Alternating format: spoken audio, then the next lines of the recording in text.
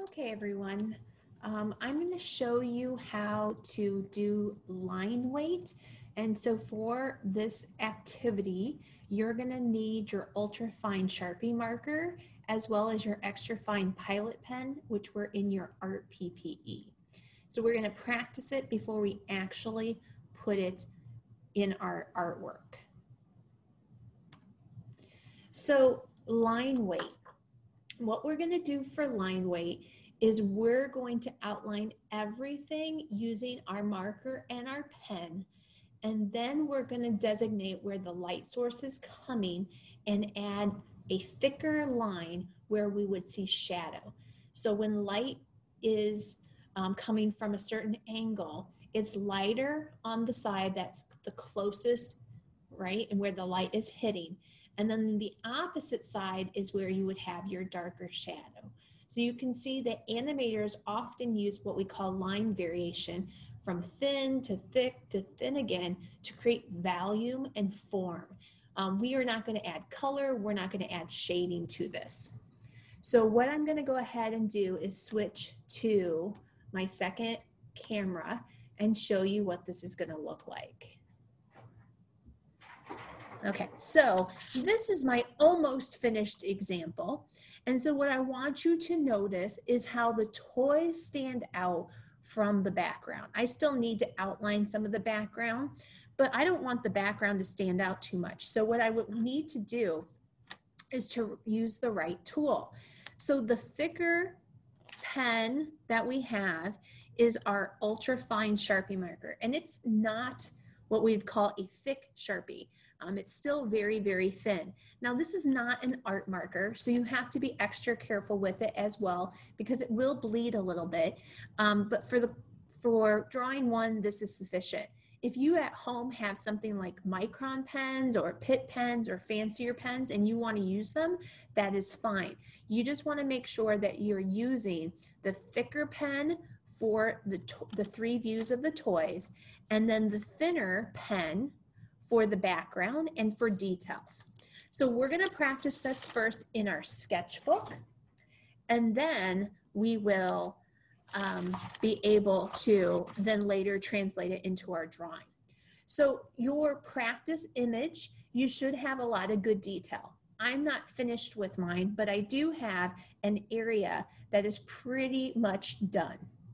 So what I'm going to do is I'm going to grab out the thicker marker to practice this. And if you want to, you don't have to do anything to this toy drawing. If you want to use a piece of tracing paper on top, you can tape it down with maybe some masking tape to hold it in place. You want to make sure it doesn't wiggle and move on you. And then you could outline it. Just so that you can actually see it a little bit better, I'm going to go ahead and make it a little bit clearer without using the tracing paper. But I like the idea of going in and practicing it first, especially if you're like unsure of yourself. Okay, so when we're at home, we need to be extra careful because this is a permanent marker. So when you're lining, you don't want to hold your pen down on a spot for too long because it's going to start to bleed. And I think you can probably see that if I hold it down, a little pool of ink will form. So you want to be extra careful to kind of go at a good pace. I'm going to switch my marker really fast to a brand new one. That was my old marker. So what I'm going to do is I'm going to carefully go in and outline everything at least once. And I want it to be smooth and controlled. So take your time without kind of lingering too long to make it nice and smooth. Okay, if you go to something that's really small and you feel like the marker is going to bleed or lose some detail, you can use your pen on some of these details as well. You might just have to go over it a little bit more to get it to stand out in some places, but you kind of get the gist of it, right? So you're going to take your time. If you have a lot of really sketchy lines and you want to go through and clean them up with your eraser, you might want to do that before you start to outline.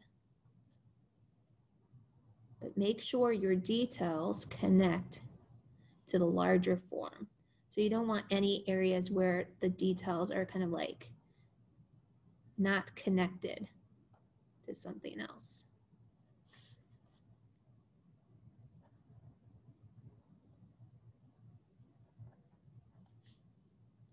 So just take your time, have a little bit of patience, right? Let it dry for you. And then when it's drying, if you want to then go in and clean up some of those pencil marks, you're welcome to go ahead and do that.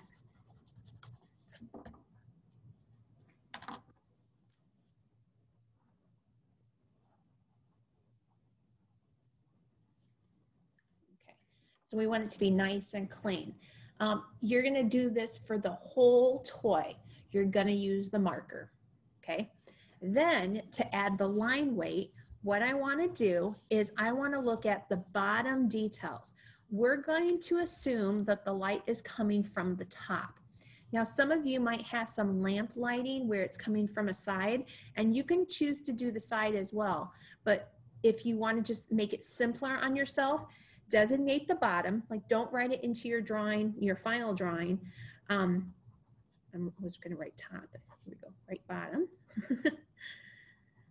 Anything that is horizontal or lines up with the bottom of the paper, I'm going to go ahead and add some line weight to it.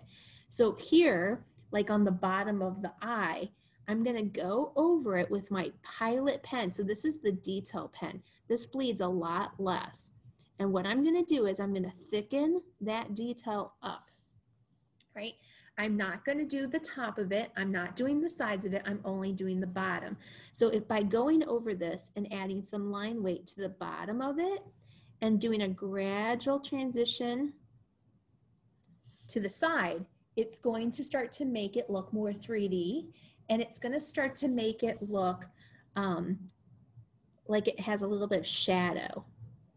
So the key with line weight is to kind of go over it a couple of times without getting it too clunky, and to kind of go from like thin to thick to thin. Okay, this is, like I said, a technique that a lot of cartoon artists use, animators, manga, right? A lot of illustrators use this. And so it starts to make things look 3D. Right? So when it starts to become a side, make sure that you let it get thinner. Okay? So I'll show you an example here, right? Notice that the bottom of the leg is thicker. The bottom of each segment is thicker, right? So you want it to stand out, and notice that not all lines are going to get this treatment. I like to use the pen for this part because it bleeds a lot less, right? Get this off of there, right? So when I hold it in place, it doesn't bleed nearly as much as the marker. Now, if you're not trustworthy, like you feel like you won't be able to be steady enough, you could do the whole thing with the pen, but then go in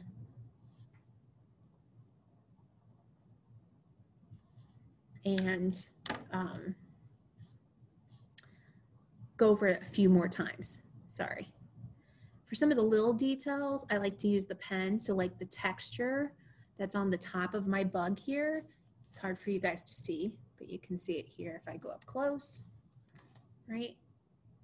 Some of that I like to do with the pen because it's like a minor detail, right? So I really want you to go nice and slow. Honestly, I'm not even concerned that you do the whole thing. I'm just concerned that you do it properly.